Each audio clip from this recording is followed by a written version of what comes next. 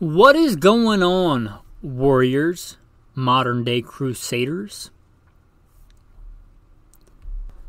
You got Hamas on the mind in light of recent events, or maybe some other domestic terror group. What do you do? Best practices, tactics, techniques, and procedures. What is one to do when faced with disgusting kidnapping,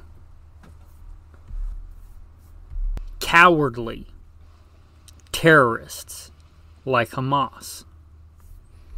How do you deal with that? Well, 2 to the chest, 1 to the head is a good start. Now, I do 2 podcasts, Alpha Male Podcast and Gunfighter Life. They're usually separate. Like, I do separate things on those.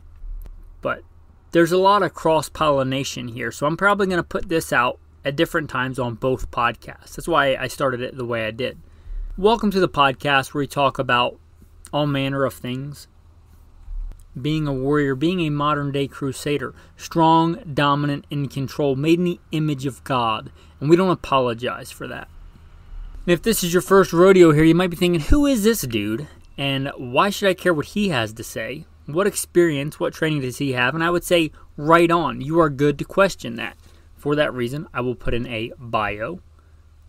Then we'll get into the main topic.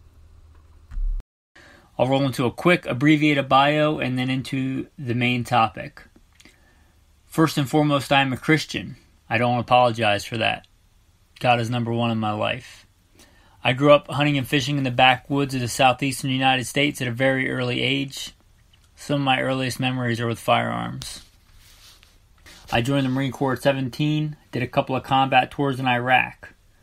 By God's grace, He got me through that safely. After that, I served as a instructor, an urban warfare instructor and a desert warfare instructor for the United States Marine Corps. I also served with the LAPD, both full-time as a sworn police officer and in some more specialized assignments, as well as serving in the U.S. Army, full-time and part-time National Guard.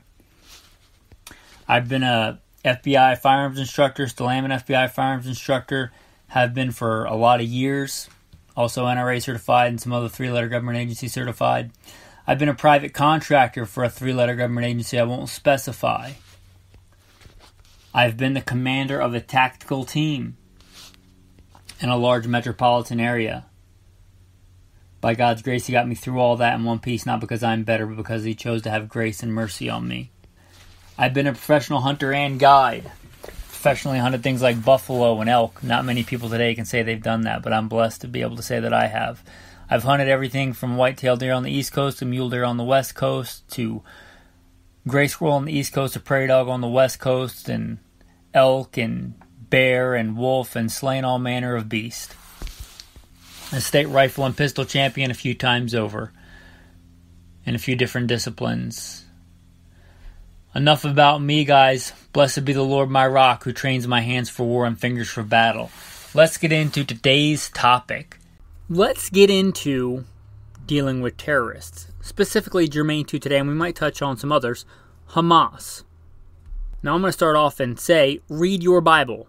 Read your Bible. If you want to know about warfare, just warfare, justifiable use of force, and not just what's malum prohibitum, but what's malum in se. What's evil by nature, what's permitted, and what is not permitted. What is murder, what is not murder.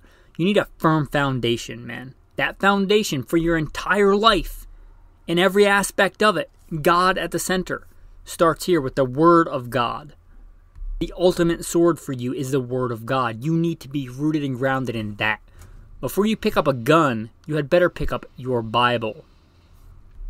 Number 2, I'm going to go right on and say, if you look at the Bible, I would submit that if you are backing Hamas, if you are supporting Hamas, you are wrong. I'm not going to care about some politically correct garbage, some left-wing ideology. You are wrong. That land, if you read your Bible, was given to Israel by God Almighty. Period. Let me give you an analogy. If I feel bad for you and I let you stay in the... we'll just stick with the analogy. Let's say I have a house and a piece of property. A nice, live-in garage. And you're not actually part of my household, but I feel bad for you, so I let you stay in the live-in garage on my property. And you decide one day, you know what? I'm an ungrateful little brat, and I want to go in and take that house. His house is better than my house. I don't like that he's in that house. And you try and take other parts of that property. Is it wrong for me to then go in and kick you out of the place I was letting you stay on my property? I think you probably get that analogy. That's Israel's property. It's given to them by God. If you're supporting a terrorist group that kidnaps and defiles women, targets innocent civilians like cowards, you are wrong. You make me sick. Now that we've got the right and wrong out of the way, the rooted in the Word of God, which I'm sure we'll touch on more in this episode, how do you deal with terror, especially if you're listening to this, probably domestic terror here on American soil? What if Hamas sleeper cells are here? And I'd submit they probably are, right? Not to be an alarmist. I'm not. If you listen to the podcast, if you're just tuning in or you're just getting this shared by somebody else, then please feel free to share. I'm not the Chicken Little podcaster running around. The sky is falling. North Korean paratroopers are about to jump out of the sky with micro EMPs to knock out the power grid. I'm not that dude. But it's probably realistic to think that there are Hamas and radical Islamic terror cells here in America. Right? It would kind of be comical to believe otherwise. We know that there are radical Islamic homegrown terrorists that want to destroy our way of life. Our, yes, Judeo-Christian nation. It's a Judeo-Christian nation, like it or not. What's that old saying? Love it or leave it. It's a Judeo-Christian nation. It has been. It was founded that way. And if you don't like it, tough. That's the way that it is. And that's the way that it should be. A Judeo-Christian nation.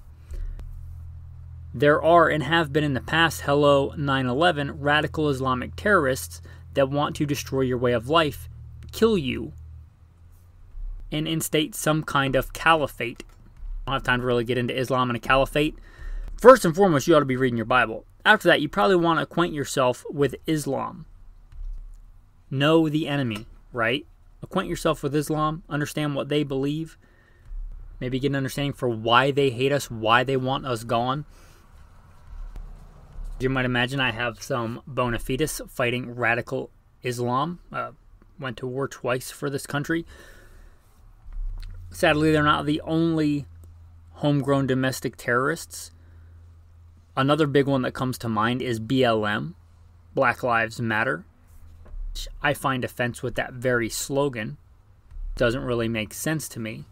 It's like, I'll use another analogy. What if I said wing nuts matter? Wing nuts matter. Now, wing nuts do matter. They do what they're supposed to do. They hold something on a bolt, on a threading. So do hex nuts. So do square nuts. All those different kind of nuts matter equally. They're equally important.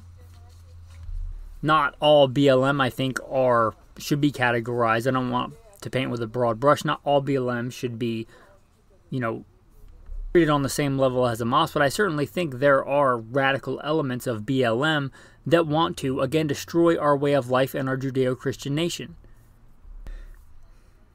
So, a couple of things on dealing with them. Maybe don't be where they are, right? Maybe don't operate in their AO. Make them operate in your AO. Make them come to your AO. Home field advantage, right?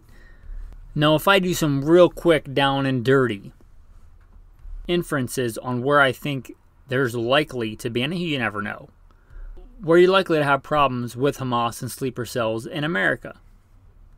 New York, the city. New Jersey, I consider pretty much that entire state a city. Baltimore, Maryland, and any big city in Michigan.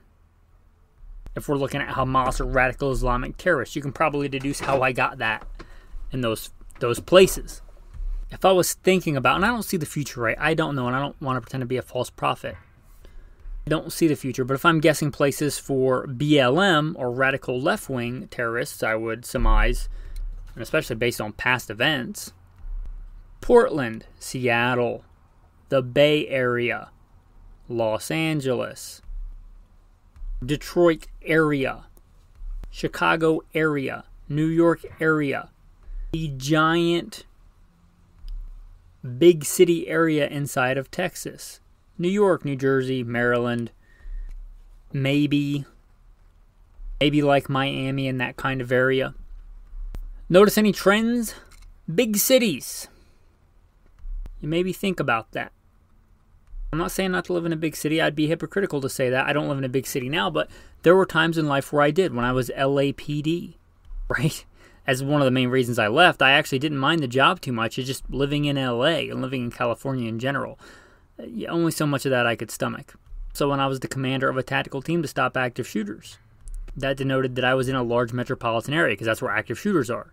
Thought it was worthwhile to give up some of my safety to increase the safety of others. You might be in that point in your life, but if not, again, maybe get the home field advantage. Make them come to you instead of operating in their likely area of operation.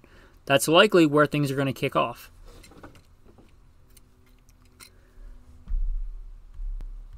Probably, and I don't see the future yet, but probably Nebraska, Kansas, the Black Hills of South Dakota, northern Idaho, northern Nevada, right? You're probably not going to have issues there because there's almost no people there compared to, especially anywhere east of the Mississippi, right?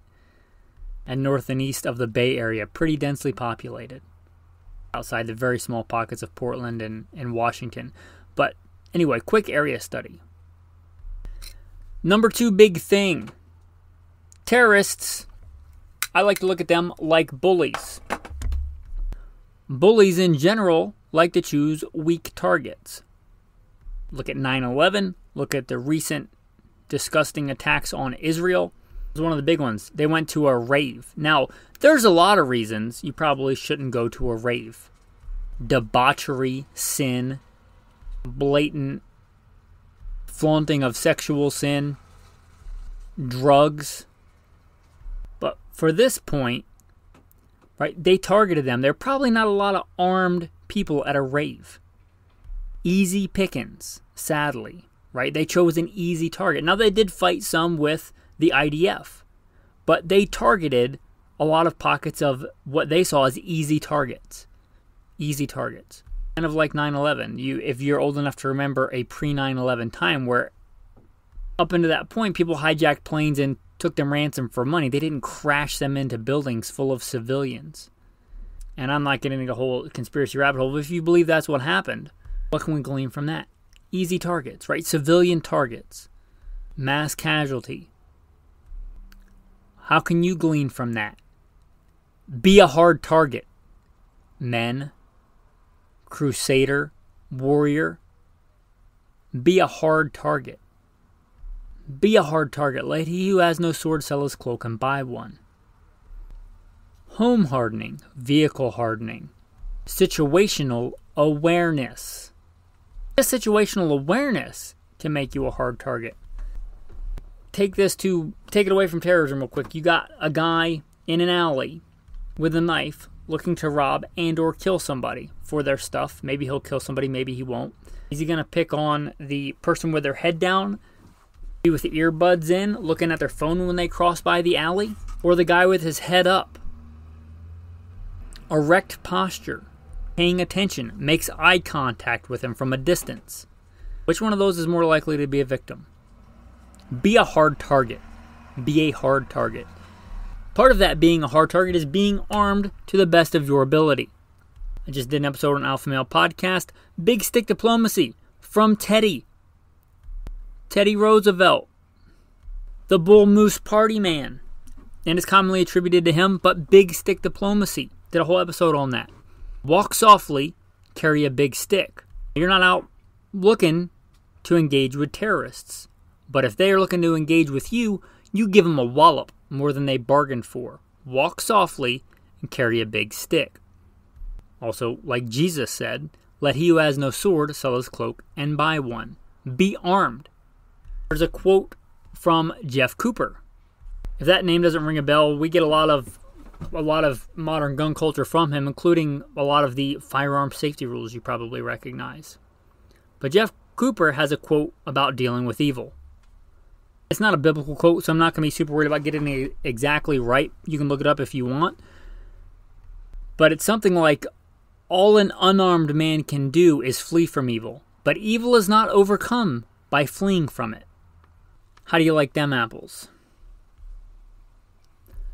The next thing I really want you to think about as a man, as an alpha male, as a gunfighter, as a crusader, you need to think about this. And I'm not telling you what's right or wrong, but you need to decide beforehand so you're not hesitant in the moment. If Hamas, sleeper cells, or BLM starts getting violent, let's stick with the Hamas one just to paint you a picture. Something goes down here in whatever your area of operation is, much like went down in Israel. You have to, well, you don't have to, I guess you could curl up and suck your thumb and wait to get shot or abducted or kidnapped. But I would likely submit you have two courses of action other than that, broad courses of action. You can react to contact in these two ways, I would submit. Pick one. You can decide you're going to react to contact, break contact,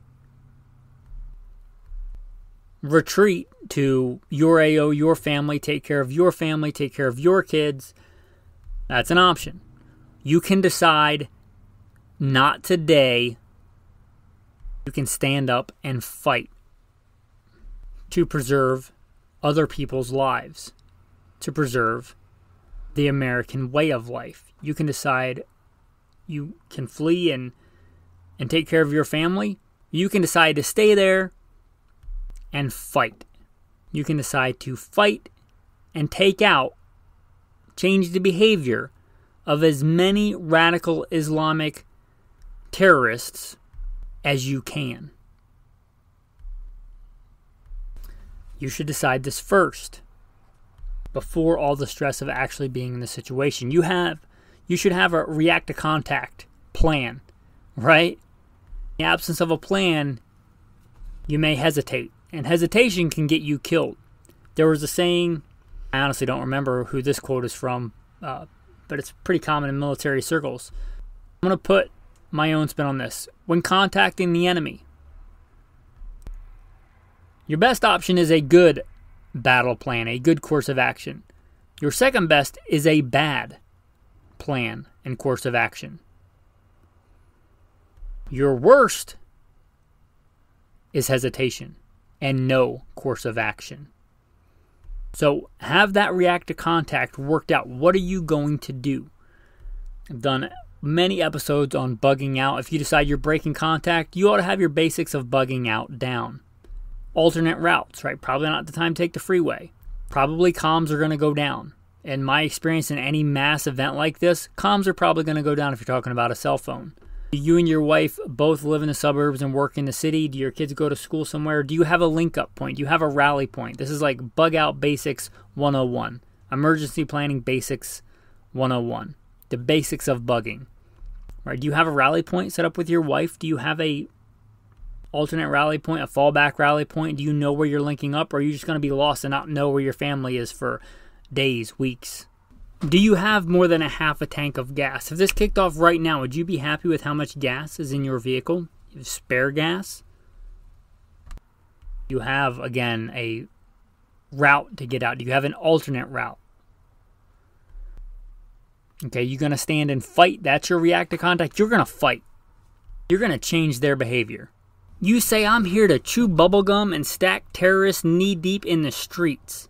And I'm all out of bubblegum. You say, hey, Hamas, I'm your Huckleberry. Well, then it's time to get to work. Walk softly and carry a big stick. Here's where the big stick part comes in. I would submit, if you're a man, you live in America, and you ought to be armed. You ought to have your CCW. Now, I think it may be attributed to Thunder Ranch. I don't know if he came up with it. But another common saying, a handgun is to fight your way to your long gun. I agree with that. Now, if your long gun's at home and you're 30 miles away at your place of work, probably not getting your gun and coming back. right? So this denotes a truck gun. I just did a whole series on truck guns, and I didn't do that to plan this out, so you go listen to that. But did a whole thing on truck guns. More firepower than your handgun. And I say this not to brag, but been blessed to do a lot of competition. I've won more shooting competitions, honestly, than I can remember. The bulk of which are handgun. I'm blessed to be a very good handgun shooter. But I'm here to tell you, a handgun is no match for a long gun as far as firepower goes. Can you take out a dude with an AK or two dudes with an AK with a handgun if you're really good? Sure. Yeah. But I'd rather have a long gun. So be able to fight your way to a long gun quickly, like within sprinting distance. You ought to plan this out. Is it a PDW? Is it a laptop bag gun? Is it a duffel bag gun? Is it a truck gun? If you're going to fight, right, having a sword, having that long gun, having a means of fighting effectively, that's important. Whatever that's going to be. Powerful, shootable, not by some dude on YouTube, not some gun tuber. Effective when fired by you. Like you're familiar with it, you've trained with it, you know how to fix a malfunction with it, you know that it shoots point of aim, point of impact with the ammo that you have loaded in it. Platform. I do a whole other podcast called Gunfighter Life where I dig into the minutia. You figure that out for yourself. But main criteria is more firepower than a handgun that you're comfortable with, that you train with, because that's more important than the actual platform, I hate to tell you. The fact that you have a Daniel Defense AR with a bunch of whiz-bang gadgets on it, probably not going to help you out that much if you haven't zeroed it. The platform that you're trained on. The platform that you're familiar with. If you're a big bird and duck hunter and you're really familiar with a Beretta A400 and you want to load it up with buckshot and slugs, that's a lot more firepower than a handgun. You decide for you, but you should have some kind of firepower. Have an ammo supply nearby. You may or may not want some body armor. Sadly, I don't think this is like the sky is falling stuff. If you've got body armor, why not keep it in your truck? You may not have time to get it on. You may not have time to get to your long gun. But you may, right? If they land like they did, literally coming out of the sky, you have time to grab a rifle and body armor. If it's close by and you can get it on, yeah, and increase your effectiveness. If not, then it is what it is. But if you've decided that you're going to fight, you should know some basic maneuvers. Basic maneuvers you learn, whether you're Army infantry, Marine Corps infantry, of which I'm actually both, or what I should say was both. They always say, you're not an ex-Marine, you're a Marine who's not getting paid anymore, or whatever they say, right? But I served in both branches of the armed forces. Both. There's more than that. I served in 2 branches of the armed forces. Infantry, grunt. You'll get basic react to contact. Near ambush, far ambush. Should probably look into that. Near ambush, far ambush. Also, many of us commute. We drive. A gun is not the only weapon. I would submit if deadly force is authorized, it's authorized with a vehicle or a gun. I don't care if you drive a Prius. In many situations, that's a much more deadly weapon than any small arm that you're going to have. If there's 5 Hamas dudes standing in the middle of the road trying to make you stop and you plow into them and then get out with your rifle, that's probably a pretty decent course of action, depending on collateral damage. You get the idea. The vehicle can be a weapon too. But you should have some of that react to contact. You should know. You should drill this. You should have some level of automaticity. He's actually getting out and training. Not just wearing with an American flag and a MAGA hat and drinking a Black Rifle coffee. There's nothing wrong with those things, but that doesn't make you a warrior. Get out and train. Have a react. Have a near ambush drill. Have a far ambush drill. What about some other sneaky tactics these guys like to employ? Terrorist threats. A real common one for a long time has been Molotov cocktails. Do you know what to do in the event of Molotov cocktails? Do you have a way to deal with that? Do you have a fire extinguisher in your car? Another real common one that's real cheap and really effective, mortars. Anybody that fought in the GWOT, the Global War on Terror, is probably familiar with mortars. Mortars usually have a pretty high arch. How do you take cover from mortars?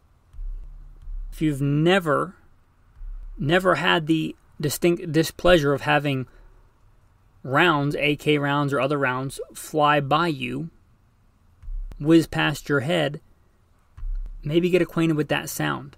Maybe listen to what that sounds like. Listen to a recording. Decent training that I've had, even as a civilian, they would take you and sit you behind a berm and shoot over your head.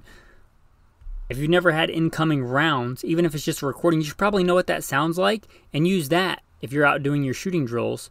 A recording, I'm talking about, don't shoot at your buddy. A recording of rounds going by, maybe that's your buzzer that sets you free and lets you engage the target. But incoming rounds, what does that sound like? How do you react to incoming rounds? Shoot, move, communicate. Have that drilled in. What does a mortar sound like? What does it sound like when it goes off? What does it sound like when it's inbound? What do you do? You're probably not shooting the mortar out of the air, right? So you got to have a different react to contact drill for that. Fire and maneuver, shoot and communicate. As we say in the Marines, locate, close with, and destroy the enemy by fire and maneuver, or repel an enemy assault by fire and close combat. The time to figure this out is not when you see the Hamas Air Force, right? Gliders with doom buggies on them falling out of the sky. That's not the time to figure out what you're going to do. It's the time to let that automaticity kick in. That it's not really a thing, but what we call muscle memory kick in, and you're already doing it before you even think about it. And that will count way more than whether you have a Daniel Defense AR or a Smith & Wesson M&P AR, your 308 main battle rifle, man, your M14. Those other things are going to count more than the differences between those platforms. And I'm a tactical dude, right? I like tactical stuff. I have a whole podcast, Gunfighter Life. But I'm telling you that other stuff is more important. Also, something you might want to be familiar with stuff like this. Medical, emergency medical. Now, I was blessed to get TCCC training, tactical combat casualty care. You should have some kind of emergency medical training. At the very least, learn how to put on a tourniquet. I would suggest more than that, but there was a lot, in my opinion, of unnecessary death and destruction in the GWAT. There was some good to come out of that, out of all that sadness. And we came a long way as far as like combat medicine, combat casualty care. And you should probably know how to throw on a tourniquet. Sadly, I've had to use those skills in real life. Again, the time to figure out how to use a tourniquet is not when somebody is bleeding to death. You should be familiar with how to put on a tourniquet. It should be automaticity. It should be, oh, there's an arterial blood gushing out of this dude's femoral artery, or my femoral artery. Good thing my tourniquet's already prepped and somewhere I can reach it with both hands. A few seconds you've got it on instead of looking at it in the wrapper and being like, oh, I bought this on Amazon. What do I do with it? Right? That's not the time. Maybe next time you're out at the range training, you actually, a safe manner, incorporate some tourniquet or emergency medical drills into your shooting, your training, even a dry fire training. Maybe set, you know how you got those alarms, set one on your phone for a day later in the week that you're going to forget about it. And when the alarm goes off, grab your tourniquet, which I'm hoping you're carrying for EDC, and throw it on. Anyway, emergency medical, important. And not just for this, not just for Hamas, right? Car accidents are probably more likely to get you hurt or somebody that you know hurt than Hamas. So emergency medical, that's also important. Post-combat checks, right? Are you injured? Because you may not feel it at the time, jacked up on adrenaline. Are you injured? Do you need medical attention? Does anybody around you need medical attention? How's your ammo situation? Are you green? Are you yellow? Are you red? What intel can you gather from your situation? Men, I really hope that this never comes to fruition in our lifetime here on American soil. As somebody that has been to war, it's a horrible, disgusting thing. When I was a young, naive man, I felt that going to war would be glorious. War is a nasty business. War is horrible. I've seen horrible, horrible things that I have no desire to ever see here on American soil. But that might not be up to you and me. Are you watching? Are you ready? Alright, with that, I usually close with a tactical tip of the day and a tactical verse of the day. Tactical tip of the day. If you're into this kind of tactical training, you're probably familiar with shooting steel targets, which means you're probably familiar with spray painting steel targets. Depending on the wind, those little flakes of paint can travel quite a distance in the wind and stick to stuff. Now, if it's just your rifle or whatever, not a big deal. But if it's optics, if it's glass, your pistol optic, your rifle optic, Probably don't want little flecks of paint sticking to that and then having to worry about getting it off, and maybe you're a little too zealous and you scratch up your glass. Just real quick, when you're going up to spray paint the target, put your hand over your optic. If it's a bigger optic, put your forearm on the back side of the optic and your hand on the front side of the optic when you're spray painting those targets. Could save you a lot of frustration later. Simple, tactical tip, but again, maybe really, really useful. An ounce of prevention, better than a pound of cure. That's your tactical tip of the day. Your tactical verse of the day. How about from the book of Joshua? No man shall be able to stand before you all the days of your life. No man shall be able to stand before you all the days of your life. As I was with Moses, so I will be with you. I will not leave you nor forsake you. Be strong and of good courage. For to this people you shall divide an inheritance in the land which I swore to their fathers to give them. Only be strong and very courageous, that you may observe to do according to all the law which Moses, my servant, commanded you. Do not turn from it to the right hand or to the left, that you may prosper wherever you go. This book of the law shall not depart from your mouth, but you shall meditate in it day and night, that you may observe to do according to all that is written in it. For then I will make your way prosperous, and then you will have good success. Have I not commanded you? Be strong and of good courage. Do not be afraid or be dismayed, for the Lord your God is with you wherever you go. I don't think that needs a lot of commentary from me, men. If you ever need to go Joshua and fight men in God's country, it's a good verse. Thanks for listening, and have a blessed day.